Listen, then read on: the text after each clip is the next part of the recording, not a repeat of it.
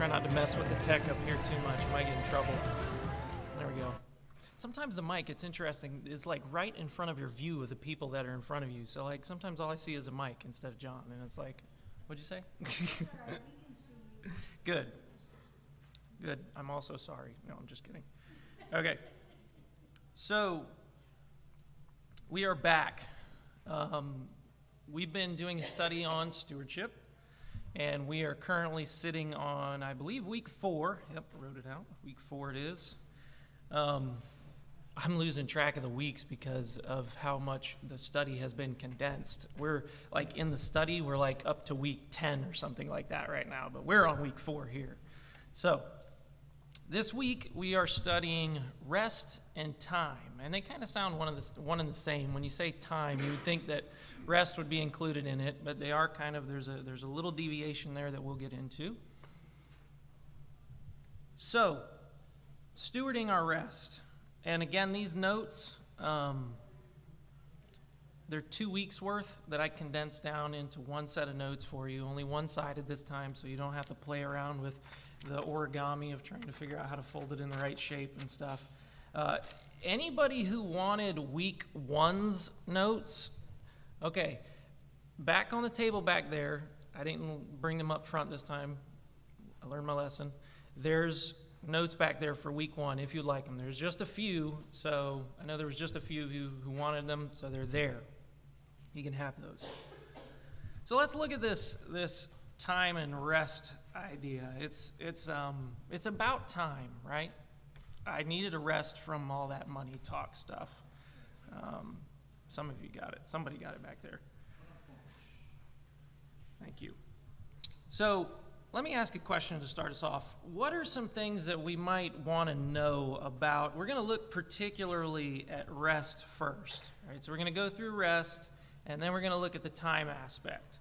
And we'll probably spend more time in the rest section than we do the time aspect, because I feel like we touch on a little bit of both at the same time. I'm going to be all morning long with this. So what are some things that we might want to know particularly about rest as we go into a study of it? What can you think of that would be important as we're trying to look at rest from a biblical perspective? What kind of things might we want to know?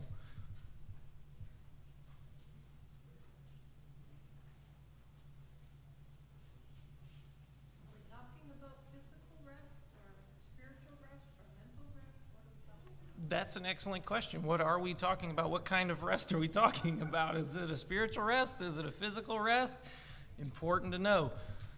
Answering your question, we're going to talk a little bit about both of them. Anything else? Used our phrase. I'm going to take one more. I'm going to make us think of one more, and then we'll move on. Who's going to be the one to move us forward with one more thing that we should think of when we study rest? What might we want to study? One thing that comes to mind is creation. Creation?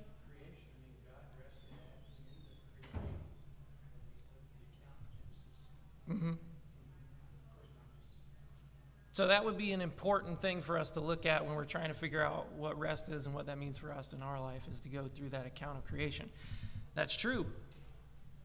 It kind of, so for me, I look at this every time I come to a section of or a topic or anything. I kind of do the five W's: the who, what, when, where, why. If you take that mentality when you come to a study, you're gonna get a pretty well-rounded idea of what's going on, and you're gonna have a pretty good study in depth. It's just a good format to go by. So, an example of that would be like, well, who rested in the Bible? If I want to study rest, who is resting in the Bible? Who should I look at? Multiple different areas we could look at and people. Let's talk first about what does the Bible say about rest in the Old Testament. You can kind of follow along in your notes there. Again, the notes are slim simply because I want you to be able to kind of jot down the things that you think are important that I'm saying here, because I'm saying a lot. So, Old Testament. What does it say? Genesis 2, 1 through 3. Riley mentioned the account of creation. Let's look at that real quick. I'm going to read it. Genesis 2, 1 through 3. Thus the heavens and the earth were finished, and all the host of them. And on the seventh day, God finished his work that he had done. and he rested on the seventh day from all his work that he had done. So God blessed the seventh day and made it holy, because on it God rested from all his work that he had done.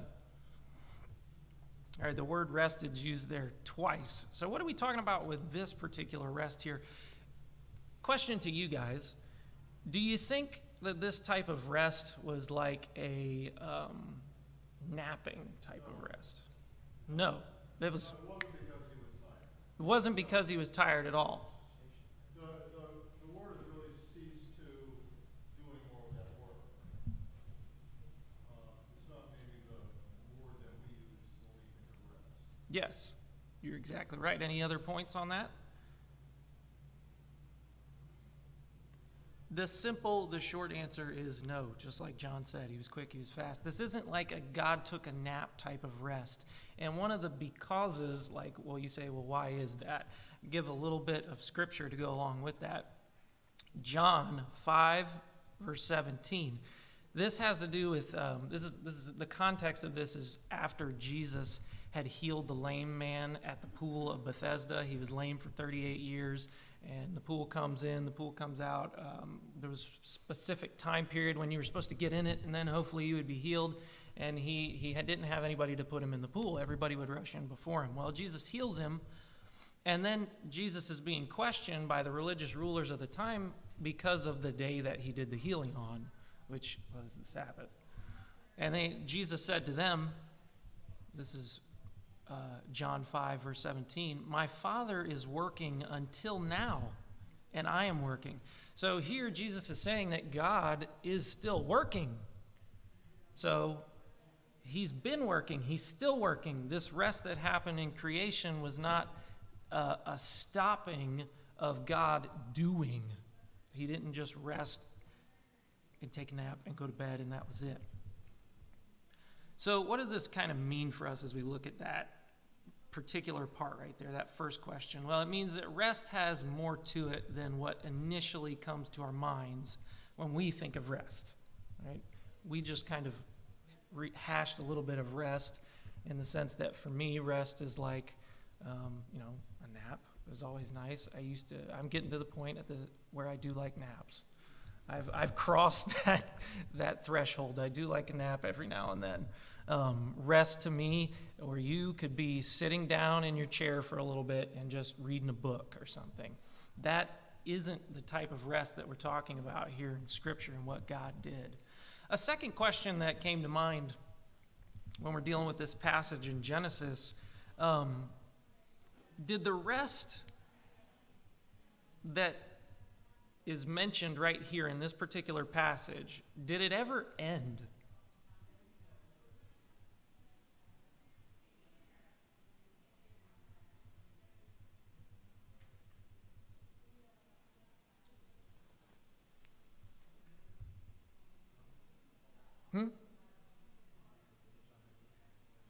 Depends on how you look at it.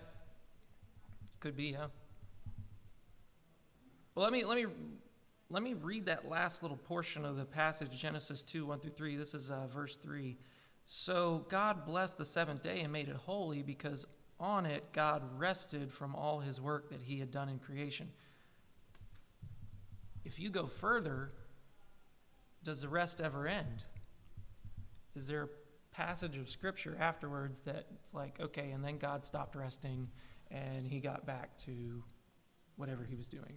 No, it says God rested from all his work that he had done in creation.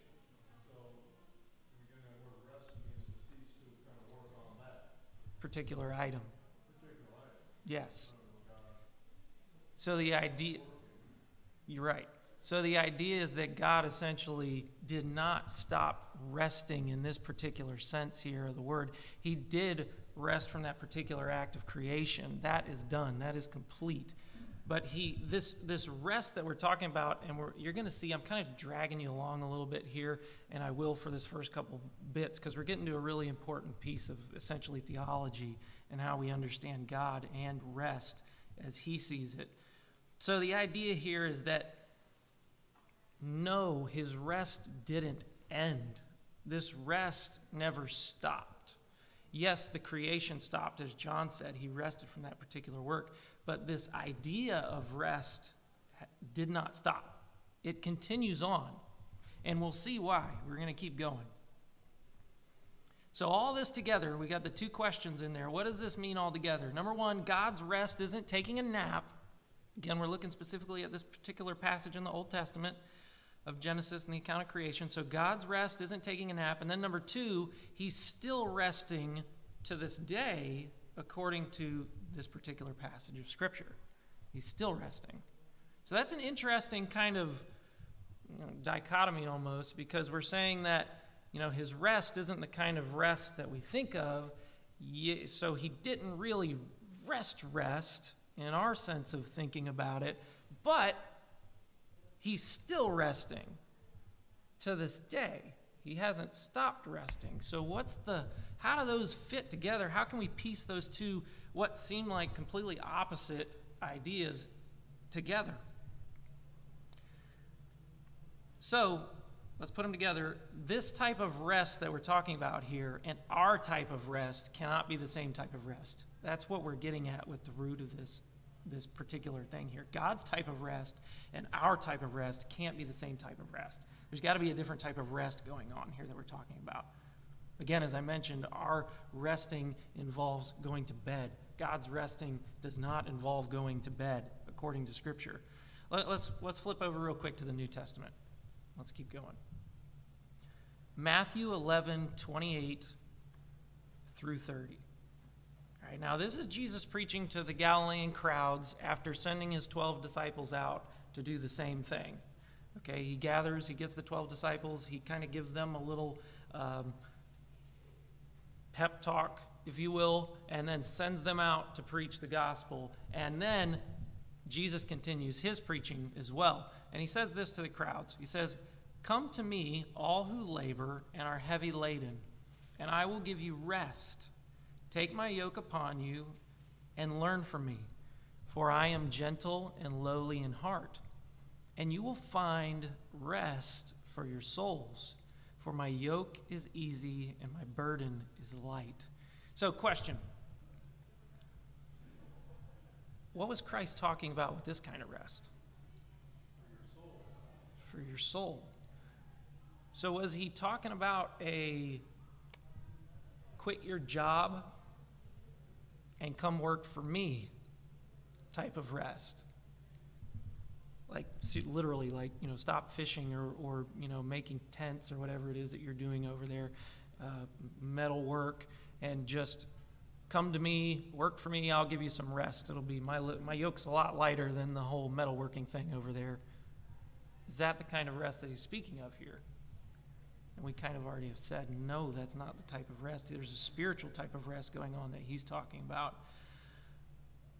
Jesus is talking about something that's beyond the physical. And we know the Jews couldn't stop thinking about the physical. They were stuck on it. They wanted a physical ruler in Jesus. They wanted the physical land back. They wanted physical rest on top of it from what they felt from the oppression. But here Jesus is speaking of a different kind of rest. So again, Jesus' type of rest is different from our type of rest. So we've got God's type of rest, which God and Jesus, the same thing. What a surprise. Their definitions of rest are different than ours. Here's kind of the crucial point of this rest idea that's going on here. The rest that we're speaking of, particularly, is the rest of salvation. That's kind of the grand reveal of the rest that's going on mentioned in Scripture here. That rest is only found in the gospel. And that type of rest rests us from being at enmity with God. That's what type of rest is going on here.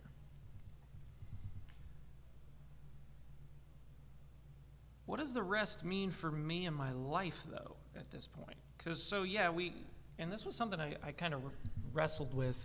I'm using so many R-sounding words right now. This is something I wrestled with this study, was they gave these, theological points of what rest is in God's eyes and what rest means for us as believers.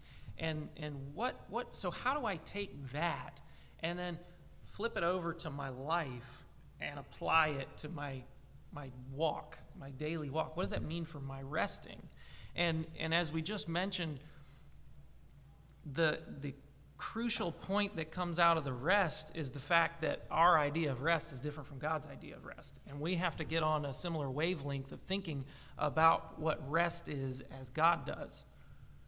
Rest is a spiritual thing. Now, there's a physical kind of rest that we have too, and as you well know, Jesus was fully man. He had to rest also. So what about that physical side of rest? How do we kind of pair these two together? What do you think the reason for God's rest being different than ours,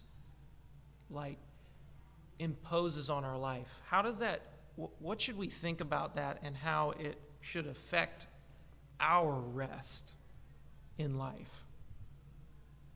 Okay, we got two hands. Hers went up first. I get out of that, right or wrong, I don't know.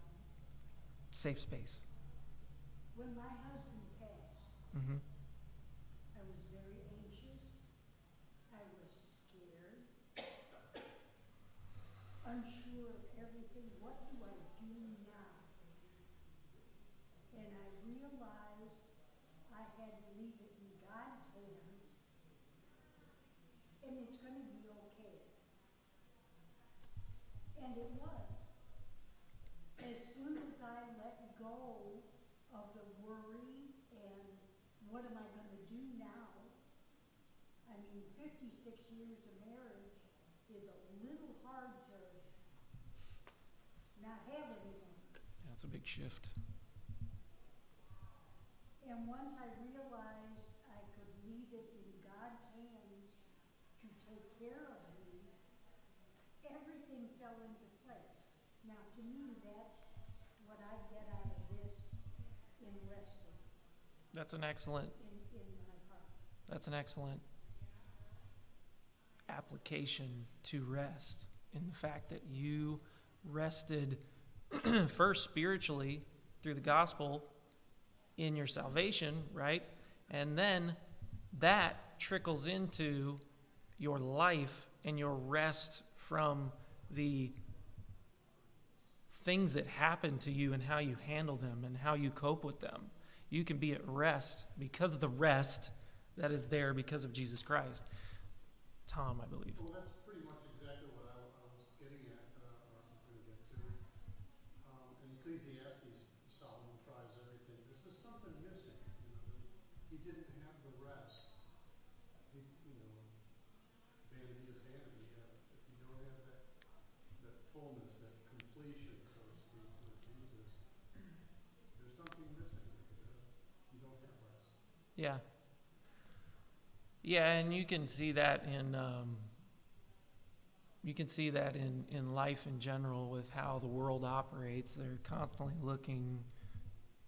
Well, I mean, I think of the retirement idea in people's minds normally, and particularly in the sheriff's office. I've seen this more than anything. Saw it over in the military too a lot, and I'm comparing this to my other job that's not, a governmental type entity. And it's interesting, just the goal is retirement. Like, most of them are just like, I'm coming one more day to get one more day closer to retiring when I can finally rest. And they're trying to find rest because there's not a lot of rest that the world offers to us. It's just not really there. You don't get rest out of the world. You get a rat race, more and more and more. Again, that's where, like you were mentioning, God comes in. He gives a rest that is only possible through him. You can only have through him. And it changes your view of your daily work. You take that over to the sheriff's office. Well, let's say someone becomes a Christian and they have a proper worldview. Well, now, every day can be a day of rest, even if you go to work, depending on how you're viewing your situation. Retirement is just a new phase of life. It's not this ultimate rest that you finally get to. Nothing against retirement. I'd love to retire one day, preferably in 2 years. I think that word rest that we're using now is pretty closely related to contentment. Yes. Say if you start approaching 60, tell me you're not going to start counting the days from a different perspective. Yeah. Yeah. It's like you. I mean, as it gets closer, it's like, Yeah. Christian, but I'm counting the days. Yeah.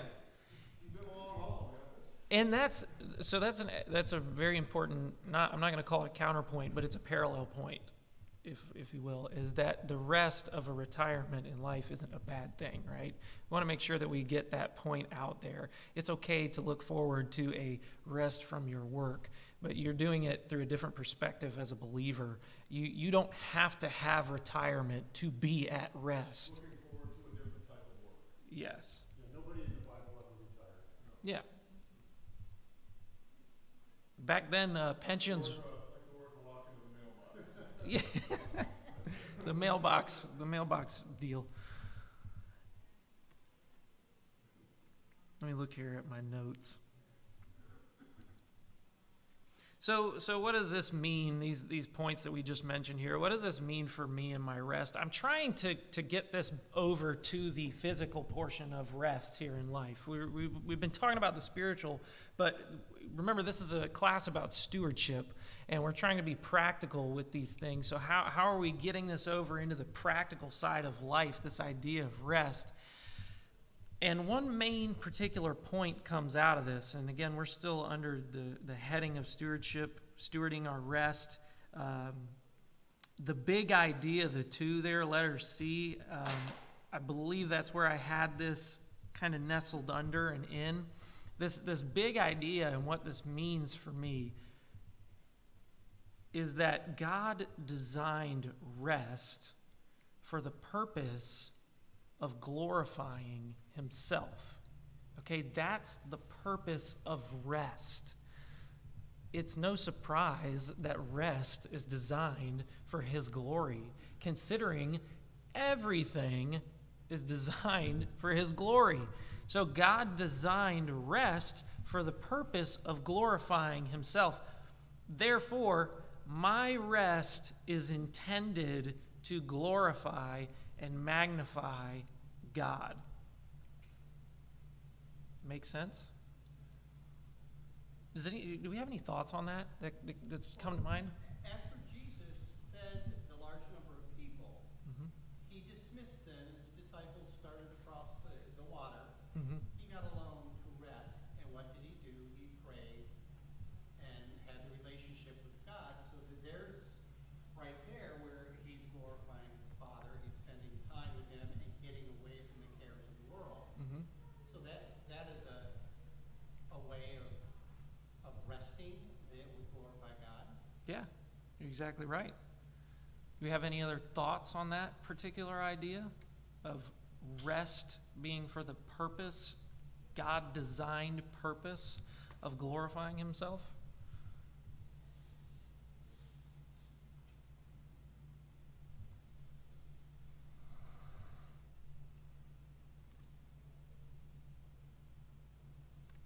Let me follow up with another question. How might this change the way we think about our own rest?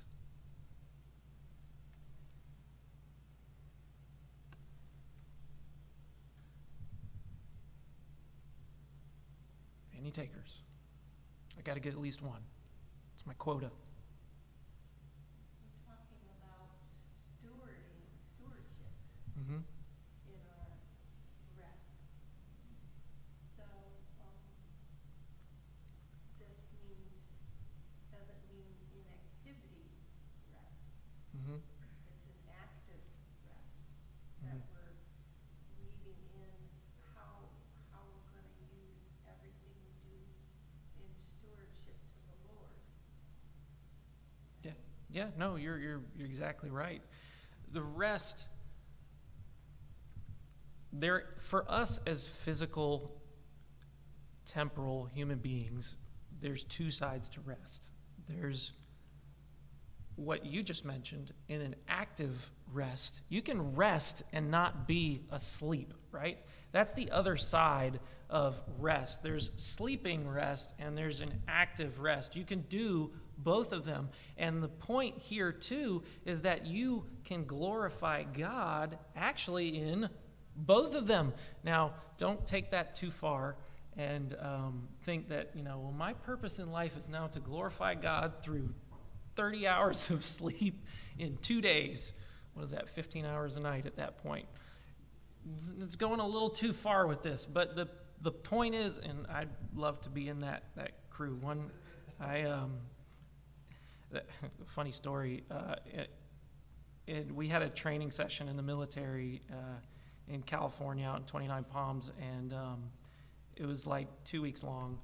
And we came back, we were like sleeping in the field and stuff like that. And we came back and they put us in some dormitories. And one guy from our platoon, he went to sleep when we got back like that morning and did not wake up again until the next morning. And we were like, what happened to you? And he was like, I got the full 24 hours, man. It was great. It was the best thing ever. Sometimes maybe 24 hours of rest is a good thing. And you can glorify God in that. How else do you think, though, this idea of rest might change the way God's purpose for rest might change the way we think about rest? Your rest, my rest, I think our rest. myself as a prideful, independent individual with one control of things, to learn to relinquish that creates rest for me, because and that's the process of learning humility. He says, "Take my yoke," and that's kind of like I feel my yoke. Rest a little, right? That was one of the points, too, of the lesson was the idea, and I might have notated this somewhere else in here, might be jumping ahead, but that's okay. The sleeping type of rest, where you stop doing things. I'm the type of person that, while I love to get a good night's rest, I struggle to stop doing things when my to-do list is not completely checked off. And I can glorify God. A person like me can glorify God in putting the checklist down and resting in the fact that that was God's sovereign plan for the day. I didn't make it all the way through it. I can go to sleep and trust in Him for the next day and for my night's rest. You can actually glorify God in doing that. Josh? I think this is also ways we can see it a lot of times in the ministry realm a little bit more clearly, but the idea of the sabbatical, for a pastor for, an extended period of time, or even like a deacon where they serve for a couple of years and then they kind of have a rest period where the doing is paused for others and allows them to be able to refresh themselves, get physical rest, get emotional, spiritual rest, and spend some time on themselves before they step back out and start doing again. Yep. Yeah, rest is so multifaceted. We get so locked into our idea of what rest is, and we usually think, if I rest, I'm not going to be glorifying God. I can't glorify God in my rest. That's not possible. I have to be sweeping the floors at the church or something like that. Otherwise, God's not very happy with how I'm handling my life. And that's just simply not biblical. So I'll answer the question the way that I wrote it down, which is basically a reiteration of the things that we have mentioned already. How does this change the way we think about rest? Well, number one, rest is no longer a negative thing. To a person who's like me, again, you might not be like me. You might love rest and not think it's negative in most periods of time in your life. I'm always the guy who's like, I got to do one more thing and then I can rest. Dishes, if there's a dish in the sink, I have some sort of a weird, sixth sense that I can feel it in the sink, and I can't sit down on the couch until it's clean and put over in the clean side. Rest is no longer a negative thing. Second point here is rest is actually actively glorifying God when used properly, in the proper perspective. It's kind of like, it really is like a mind blow type of a, moment in theology as you open and crack open what rest is to God. It changes the way we view our lives and our schedules. It really does. There was an interesting thought exercise in the lesson, and I kind of modified it just a little bit, but wrote it out. There's two options. You have two options. You can volunteer at the church, whatever capacity that might be, or you can go to a car show, or they used a baseball game. Insert fun activity, essentially. And they asked two questions, and one was, why might the car show be a good stewardship of your time? And it was just, it's so counter to how, at least I think, first thoughts are, no. There's a ministry opportunity. That is the only way. What is the main Lord? This is the way. For any Star Wars geeks out there. Why might the car show actually be a good stewardship of your time? Think about that one for a second. I'll ask the second one, and you can think about this one too. Why might the stewardship of going to a car show be different from an unbeliever going to a car show or a baseball game or something like that? Think about that. There's a difference in how we do rest as believers, and there should be, and that difference projects the gospel out to people. Now, that doesn't mean, every time you have the opportunity to go to a car show or a baseball game or whatever, and there's a ministry opportunity at the church, that you always take the car show. Otherwise, the church would be a wreck. We've got to balance it, We've got to balance it. I can't go to every cheesecake testing convention in Florida. All right, so conclusion on rest. Number one, God's rest is a state of being that is only fully entered through Christ. Number two, God designed rest for the purpose of glorifying himself. And here's the key, through the proper use of it. Through the proper use of it. And then a last kind of a point here on this one, and this really goes for the theme of stewardship, essentially. Motives. It's all about the motives behind the actions that determines the result of the stewardship in God's eyes. What are your motives? Because you can come to church and do church things and not glorify God. I can stand up here and have a message all beautifully created and color coordinated and lined up and not glorify God, in the least through my actions because of where my motives are and my heart is in it. There might be some glory that's projected, thank goodness, because of Scripture that goes out there. But I might not be, essentially, we'll say, pleasing God through my actions and my motives at that point because of my focus. Where's my focus? Is it selfish? Is it on the gospel? Let's look at stewarding our time. Now, we talked about rest there, so let's I feel like this is a backup almost. It's weird how this one kind of went rest and then time. To me, time is over rest, but whatever. We're going to go to time. And this is going to be a shorter little section here. First thing we need to do when it comes to time, understand the weight of time. You have to understand the weight of time. You have to realize that time is the one resource that is impossible to create more of. You can't make more than 24 hours in a day. It's just not possible. There's no time machines yet. Elon Musk hasn't got there. I'm sure he's trying, but he hasn't got there yet. Time is the one resource that is impossible to create more of. You can shift things around in your schedule and free up time, but you can't get more time. You get 24 hours in a day. Everybody. All right, stewarding our time. I want to move down to this one called Christian hedonism. What is it? I can tell you right off I'll give you my perspective of this. This practical theology changed my life 4-ish years ago when I came across this through John Piper's teachings and sermons and whatnot.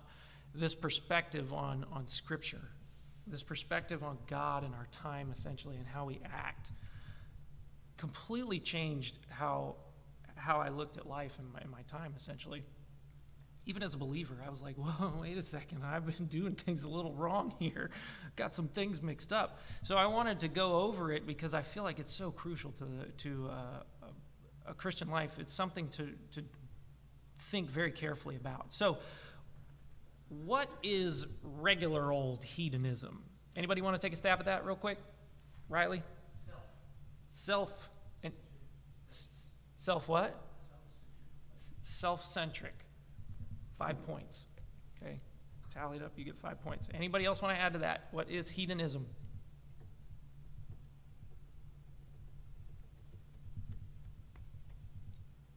Going once, going twice.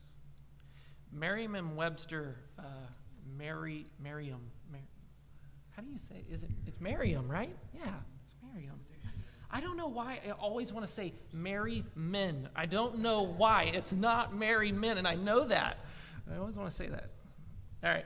Anyways, and Webster, the first person in Webster, defines it as this: the doctrine that pleasure or happiness is the sole or chief good in life. That doesn't sound very Christian, does it? That doesn't sound very Christian. That sounds very much so like the culture that we live in today. So why on earth would I say that Christian hedonism is a good thing? Before you throw me out, let's continue. What is Christian hedonism? All right, now this is John Piper essentially came up with this phrase, this quote, all right? God is most glorified in us when we are most satisfied in him. What on earth do we think that means? Does anybody want to try to untangle that? God is most glorified in us when we are most satisfied in him?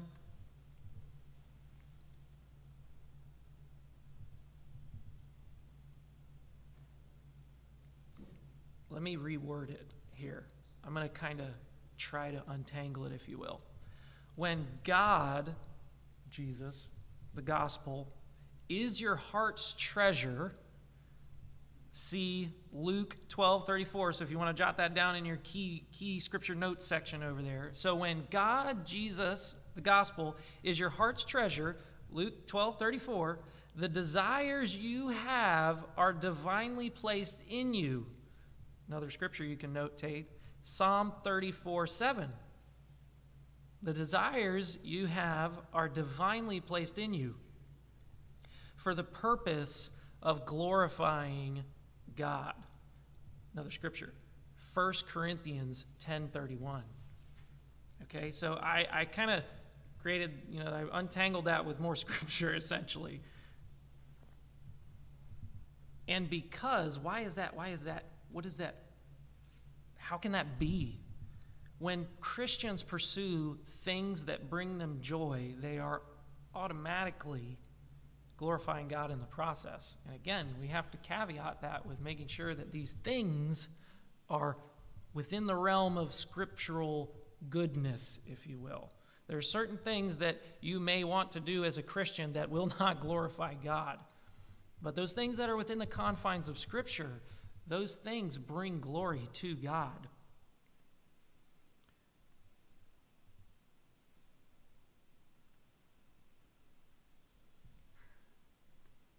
That's a lot, right? When you take that in, it's a lot to think about. It changes how you think about life in general and how you do your actions and what your actions mean to God, what your desires mean between you and God. Notice that this theology changes the way we understand every choice we make. It teaches us that every use of your time, stewarding your time, can be an act of worship and glorification of God. That's what Christian hedonism, as John Piper defines it essentially. He's just given a name to what he's found in Scripture is all that is. Glorify God through it. Example, washing your car. I don't like doing that anymore. I used to like doing that, and now I don't like doing that anymore. Washing your car can be a act of worship and glorifying God by worshiping Him for the car that you have to wash. Going on vacation can be an act of worship and glorification of God by simply worshiping His beauty and creation around you. Playing a sport can be an act of worship and glorification of God by worshiping Him with the physical abilities, for the physical abilities you have to play that sport with. Going to work, we're just talking about retirement and stuff. Going to work can be an act of worship and glorification because and by worshiping Him with the income that He has given you. We can kind of go back to last week when we talked about money, right? When everybody likes to talk about money and giving back to the Lord. This one, though, I think that work one's always the hardest because you go to work and you're like, oh man, another day of whatever that one task or two tasks is that might happen every single day you get there, and you're just like, I don't want to do that task again. For me, it's usually like emails or something. Coming to church can be an act of worship. Whoa, mind blown, right? By worshiping God in song and fellowship with other believers, by paying attention in a sermon and worshiping God for the message from the teacher. Going to bed can be an act of worship. By worshiping God, by trusting in His plan, despite your lack of time to finish everything that you had on your to-do list for that day.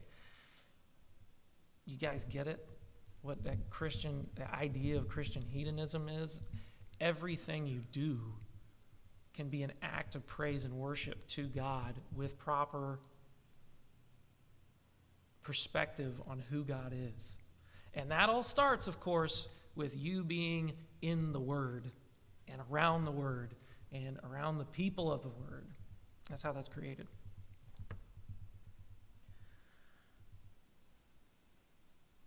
Does anybody have any thoughts that they want to throw out there on that one? I know I just gave a ton. Yes.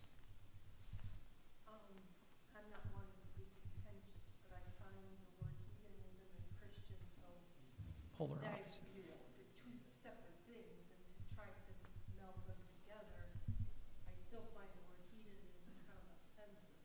Right. Even though you've explained Mm-hmm. the thought process behind it, I think for myself, it would be the liberties that we have in Christ that gives us the freedom to worship Him. What is the verse? For in Christ has made us free, Mm-hmm. and we're able to enjoy a plethora of things and honor Christ in it. But the word hedonism, I find, Yes. offensive. It's understandable. I mean, the thing is with words, right? They come with certain connotations to them. They come with preconceived notions about them and how they're used over and over again. In another 100 years, the word hedonism might not exist anymore, right? It might be gone. They might have replaced it with a new word, named it after a person or something like that. So I can understand that. And I think I feel that too a little bit inside. And one thing that I run through my brain when it comes to something like that is understanding that the word is just a word. It's the way that you use the word that makes the difference. There are certain words that are just intrinsically mean bad things only. This type of a word, the way I see it, is more of a word that's simply describing train of thought, more so than an action that is bad. So depending on how you use the word and what you couple it with, that's my thinking on it. And I completely understand your hesitancy with it. We live in a hedonistic society, Yes. which just means they think their personal freedom means I can do whatever I want. Mm-hmm. Legal, illegal, moral, immoral, doesn't matter. I'm it and I will do. So I don't couple that with Christ at all, Mm-hmm. except in that we are free in Christ. Mm-hmm. We have that freedom. So I probably, You can definitely use different terminologies. yeah, I know. You could definitely use different terminologies. Go ahead. I was gonna say, I think too, that part of the impetus behind choosing that word, I would venture to guess, is because of its shock value, because it makes us stop and think about the reality that is very different than the way that we tend to think about Christianity. We tend to think about Christianity as God wants us to be miserable by following all these rules, right? We're unhappy people. That's what it means to be Christian. But it's the exact opposite. We have freedom to pursue what will ultimately bring me the most joy and most satisfaction in this life by being a Christian. So I'm pursuing my greatest pleasure by being a Christian. And so I kind of think the shock value is a little bit of why that word was chosen. Yeah. It makes you stop and think about something that doesn't necessarily come natural to most of us. But I agree, you can pick whatever word. Yeah. I think he was too trying to flip hedonism on its head, essentially. Just completely flip it upside down. You think this means this? Well, let me flip it over for you and tell you what it really should mean, essentially. Okay. Good thoughts. I really appreciate the fact that you brought that up. That takes a lot of courage to do that, and that's good because other people are probably thinking that too. And to sit there and hash things out like that, that's how you learn. That's how people learn. I have thought, A.W. Tozer tells us that the most important thing about ourselves is what we think about God. Yes, exactly right. Okay, conclusion. Matthew 5:16. I'm going to leave you with a verse and close in prayer because we're over time. Matthew 5:16. Let your light so shine before others so that they may see your good works and give glory to your Father who is in heaven. Let's pray. Lord, we thank you for your word. We thank you for the truths of your word. And we thank you that despite how languages have changed over the years, your word has never changed. There's nothing different about it. Many languages have come and gone, and things have changed over time, but your word has not. And the principles of your word have not. And we're, as believers, so grateful for that fact. We have a rock. We have an anchor. We sing about it all the time here. We have an anchor in you and your word. So I pray that in stewarding our time and our money and everything else that you have given us, we would cling to you as the anchor for how to do it. And we ask these things in confidence, knowing your sovereignty. In Jesus' name, amen.